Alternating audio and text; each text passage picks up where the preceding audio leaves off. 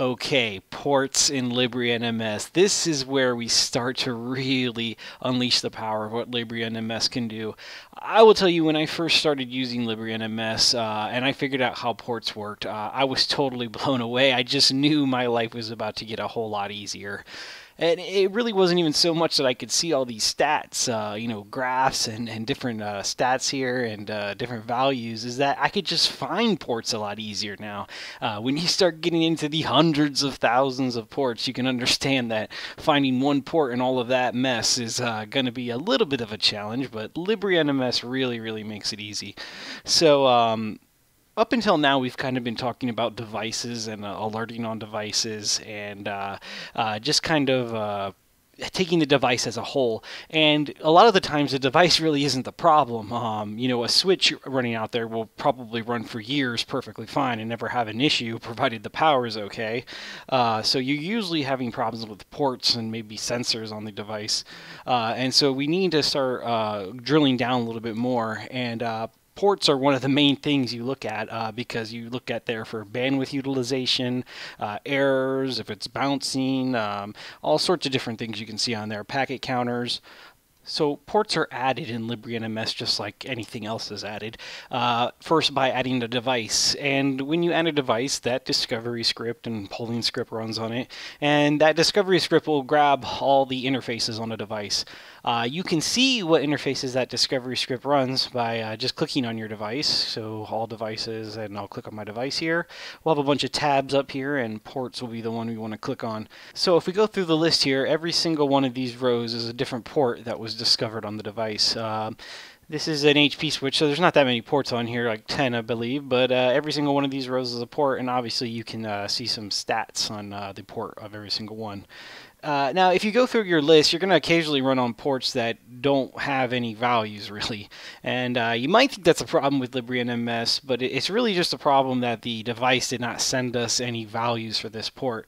It told us that there was a port there. It had a name, maybe even a type, a MAC address, all sorts of different stuff, but it just doesn't send us counters for that port. And there's really nothing we can do about that. We can't make graphs out of nothing. So LibreNMS does keep the port in there, and you could disable this if you wanted to, but sometimes there's other information in here you might want, like the MAC address, or maybe there's an IP address associated with it. So they keep them in here just so you can have that to look at also. So if you wanted to remove these interfaces from showing up in this list, you just didn't want it, and there's going to be other interfaces that show up in here, maybe not on this device, but other devices you have out there, you'll find interfaces where they're pretty much pointless. There's no reason for them to be in there. So you can edit the device. Go to port settings, and you will see all the ports here. One row is a port, and you'll see all of them here. And now I have actually gone in here ahead of time and actually deleted a couple or disabled the polling on a couple of them. And all that really does is just ignore this interface from ever being polled or discovered or really showing up anywhere or alerting on it or anything really. You're just going to basically disable it altogether, because these switch loopback interfaces, I have no idea what they do in the town anyway, so I don't need them to be bothered. But if you wanted to turn off that default VLAN in this other one, you could also turn off these two and hit save here. If you go back into your overview or ports, you will see that now you just have the 10 interfaces. These are actually all the 10 Ethernet interfaces on the switch. So for the rest of this, I'm just going to enable all these ports just so we have a little bit more data to play with. And we'll enable all of them, why not?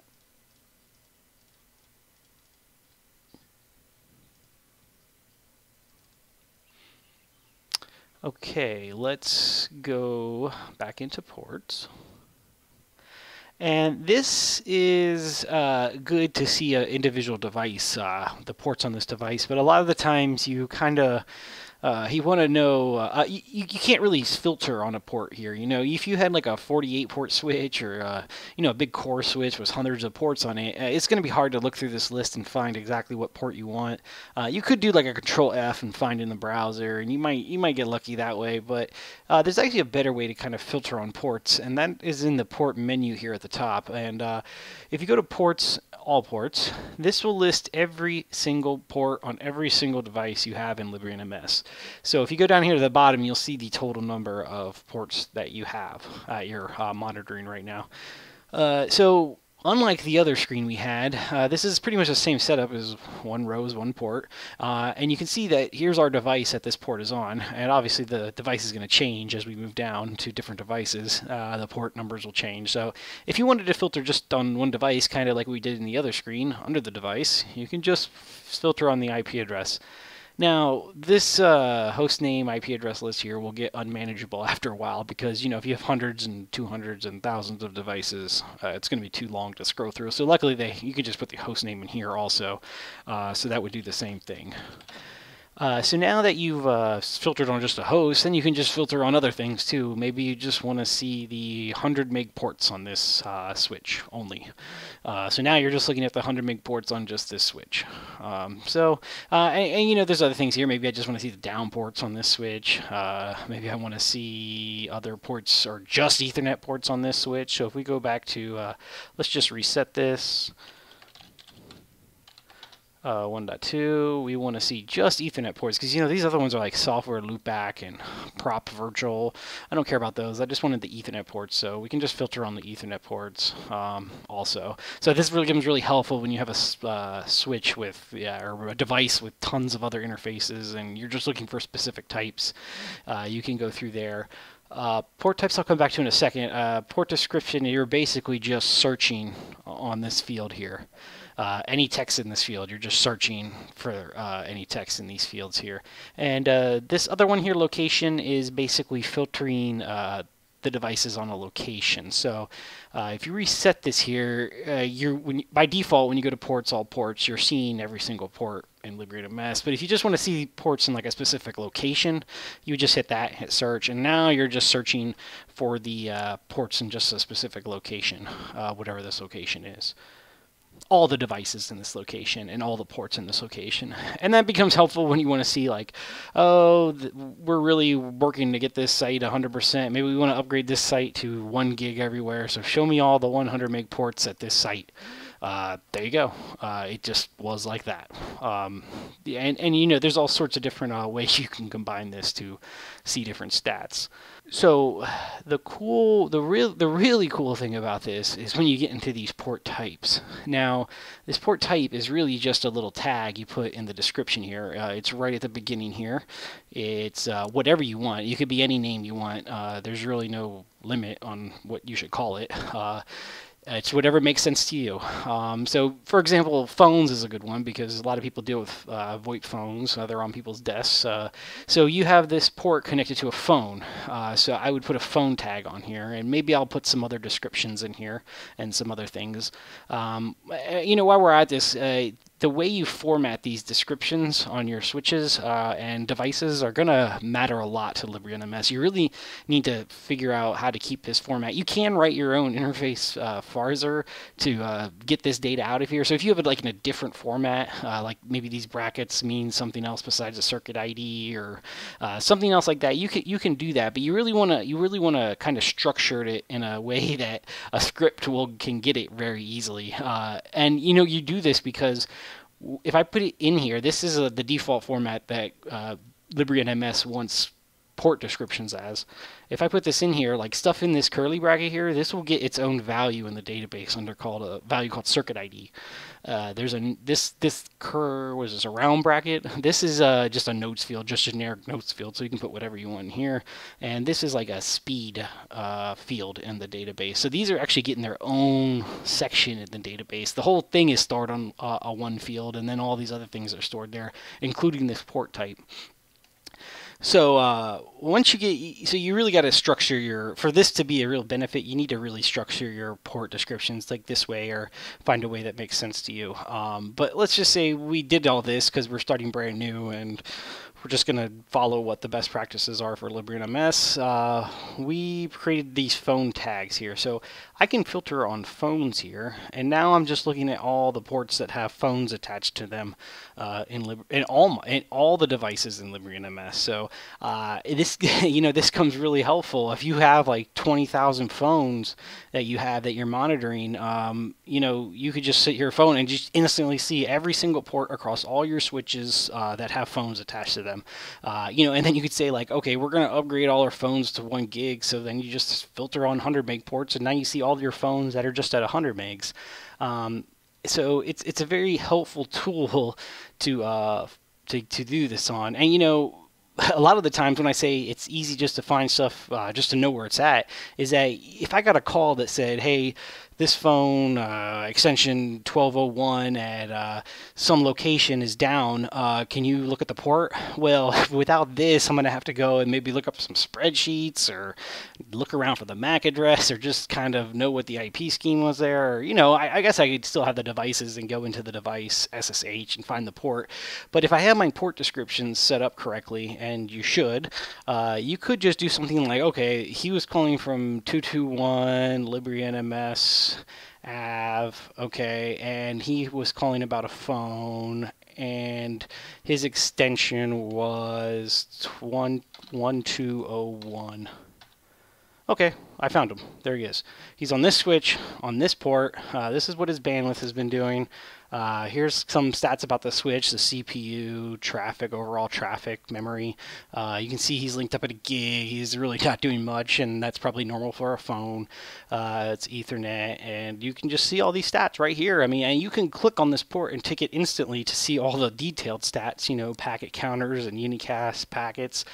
So you can drill down super fast with these port tags here. And I say use these port tags because you might be like, well, you could just search for 1201, maybe just this location at 1201. But if you didn't have that port tag in there, look, you were just searching the description. So you're searching this whole thing here, and 1201 was a circuit ID in this port 2 here.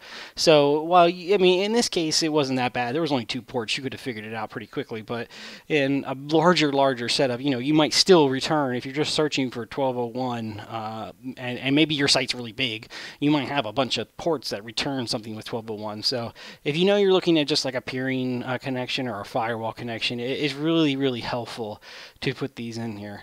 So a lot of the times when we're dealing with switches, they'll return the description you put in the switch, and LibreNMS will put that in here for you. So you're not really going in here and editing these descriptions in LibreNMS. You really want to set these in the switches themselves. So either when you initially configure it, or maybe write some script after it's all said and done and describe all the ports automatically. But whatever you do, you kind of want them in there in the switch, because that should be like your source of truth, I guess you want to call it. You want to know that you set it there and it propagates to everywhere else. I don't want to have to update the switch's descriptions and LibreNMS's descriptions, because they'll get out of sync faster than anything.